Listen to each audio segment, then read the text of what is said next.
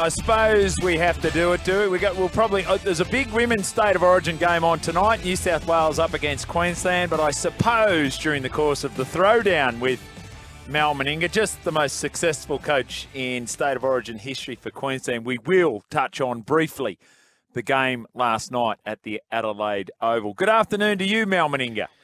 G'day, Jimmy. Only briefly. That's a very, very tactful word. Yeah. Yeah. Oh, dear. You're still in Adelaide. You're still basking in the glory, are you? Yeah, no, I am basking in the glory. Obviously, I've got to take a neutral stance because I'm the Aussie coach, but, you know, everyone knows where I'm from. Everyone knows where my allegiance lie. And, it was great game of footy, Jimmy. You know, I thought everyone played really well. It's just moments that Queensland won. You know, they found answers at the right time, and that's what Origin's all about, those moments when you need something to happen, you know, save a try with a fantastic tackle or, you know, high ball catch or, you know, just a run that's important, a quick play of the ball, you know, points when it's needed. And that's what Queensland did better than New South Wales last night.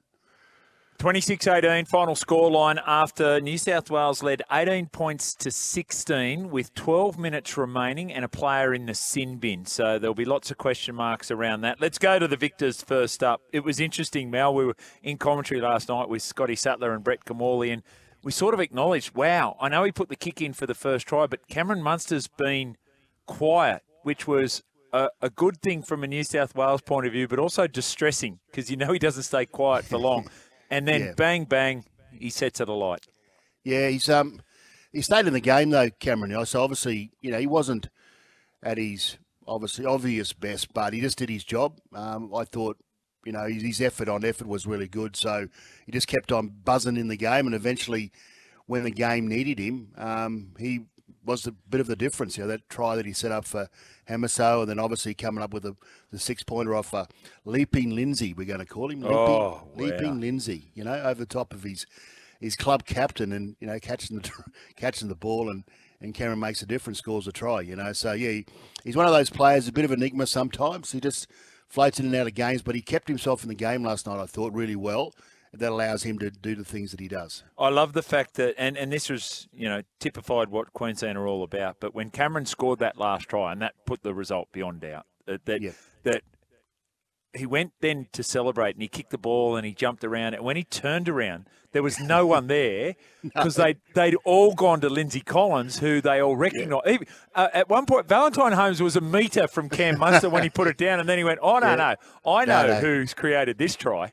Yeah, exactly. And that'll teach him, eh? Carrying on like a I don't know, Queenslander, I suppose, under them circumstances. But yeah, Big Lindsay, you know what? I mean, everyone, like I said, everyone played well, and people had moments in that game where they made a difference, which is great, or they made an error, you know. So that's Origin footy. We can't get too emotional about that, Jimmy. You know, we're passionate. Yeah. We're passionate about our states. We don't get emotional. We make bad decisions when we start to pick it apart, mate. All right. Well, we've made 8 changes here to the New South Wales side. No, not quite. 1300 01 1170. If you want to have a chat with Mal Meninga day after Origin 1, give us a call, 04. What's that? Yeah, we will take calls from north of the Tweed. So there you go. SEN Gold Coast 1620 and SENQ 693 AM. Get us on the text line, 0457 736 736. Staying with Queensland, Mal, the big risks taken by Billy Slater in the selection room with Reece Walsh at fullback and Hamiso Tabuai-Fidow at centre. Just massive ticks for both of them. What were your thoughts? Yeah. Were they risks? I don't think so. Yeah. I don't think so. I think it was courageous, you know, by the selectors and Billy to go that way. But except for Reece, who was the only player that hasn't played Origin before. You know, Hamiso played in the centres a couple of years back and did really, really well. He's in form. They're both form players. Yes. And obviously they didn't want to risk the risk of picking Carlin Ponga. But, you know, Reece Walsh come up with everything that was required of him. Yeah. Really, you know, he caught every ball. He organised what I thought. I was sitting behind the goalposts. That's where I was watching the game, and I thought Reece Walsh and his ability to move the defence to places where it was needed was really, really good. You know, I thought his communication and the way he organised our defensive, or the Queensland defensive line, was exceptional. That's right. You're the Australian coach. You're impartial about that. Yes. Slip of the tongue. Apologise. Hey, every time he got the ball, Mal, and he drifted across field, like he created that first try for Selwyn Cobbo, but every time he did it, he looked dangerous. He did, yeah. Billy Slater, like, honestly, you know, was like Billy, and he can only get better off that experience. You know, he's still, you know, he made about 9 runs and, you know, didn't quite make the 100 metres. But he's just going to get better with more exposure to that level. You know, he's a player that's exciting, isn't he? The try assist to Selwyn Cobbo, where it barely touched his hands and it was almost a no-look pass, is just that sign of class as well. Hammer maybe surprised us all with his speed. He just pushed away from the Fox and then swerved around Tedesco. Yeah. And the smile from ear to ear on his face going over to score the try. It's great. Him and Selwyn, they're just the smiling assassins, aren't they? Yeah. Both sides of the footy field. Well, Hammer says his efforts with the Dolphins have been sensational. You know, I think he deserves to be there, mate. You know, I thought he deserved to be in the team, just purely on his form. But he's running 17 to 20 odd runs every game and making, you know, a lot of meters, and he proved that again yesterday. And he by his pure speed, it allows him to defend really well. You know, obviously he's an intelligent player, and he handled that occasion really, really well. And when given the opportunity, he scores tries. No doubt about that. So here's the scary thing from a New South Wales point of view. So Hamaso is 21, Reece Walsh is 20. And then the other guy I wanted to make mention of, he got the official man of the match as judged by the Australian selectors. So that's you, Laurie Daly and Darren Lockyer at just 24 years of age. Ruben Cotter has played 2 State of Origin games, played 80 minutes both games, and has now got a strike rate of he gets man of the match 50% of the time he plays Origin. He is remarkable, Mal. Well, he started. He was picked on the bench, Jimmy, wasn't he? And he started in the middle as a front row.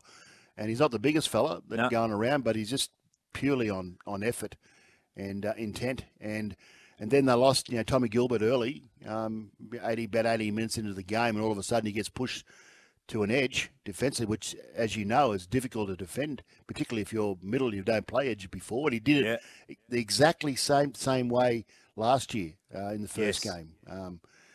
He got through this game, you know, thankfully unhurt. So. You know, he'll go into game 2 with the fingers crossed, but he was exceptional. 43-odd tackles, 10-odd runs, but his defence is unbelievably good. And funny, isn't it? You know, you talk about the tackles and the runs, but the time he dived on the dangerous kick, you know, that doesn't come up in the stats. The times that he knocked down the pass from Tavita Pangai Jr. and then dives on that as well. We thought one of the massive Origin plays was right on halftime. New South Wales were going to have the last say. Ben Hunt, who we'd identified a bit earlier, just out on his feet because of the effort, rushes Nathan Cleary, forces the error, then dives on the ball, and then jumps up and runs to the centre of the field saying, boys, pack the scrum, pack the scrum. Well, that's Origin for you. That's the type of player you want, you know, in your footy team. So, you know, it was all Queensland. Well, it wasn't all Queensland last night, but, you know, like I said before, Queensland wins that battle on the ground, as you mentioned. You know, have got that intent that wins those moments, and that was probably the difference. And I mean, it was even, like you mentioned, it was 18-16. Flegler gets sent to the sin bin for head-on Tommy Turbo. Then all of a sudden, the Queenslanders lift with 12 men, had majority of possession, but the work that they did allowed them to have that majority of possession in that time frame, and they come up with, you know, 2 important tries. It was an incredible performance. One built on character, one built on resilience and effort, and some at times some really good decisions. We got a stack of people who want to give us a call, so call now. We'll put you in the queue after the break. 1300 01 1170. Before we go to that break, Mal, pretend you are an advisor for New South Wales to Brad Fittler. What would you be telling him now about that 80-minute performance? Oh, he won't panic. I mean, they had heaps of opportunities to score points, and Queensland, like I said, Queensland come up with the right answers. You know, Tuolangi, you know, 2 try savers in the first half. I think, you know, Cobbo come off the line and shut down Stephen Crichton before he get a ball to Toho, you know. So there's plenty of opportunities that New South Wales created, just couldn't get there, you know. So second game, better execution. There's a bit more points in game two. Latrell will be back probably. Yep. I would say Jakey Tvojevic maybe as well.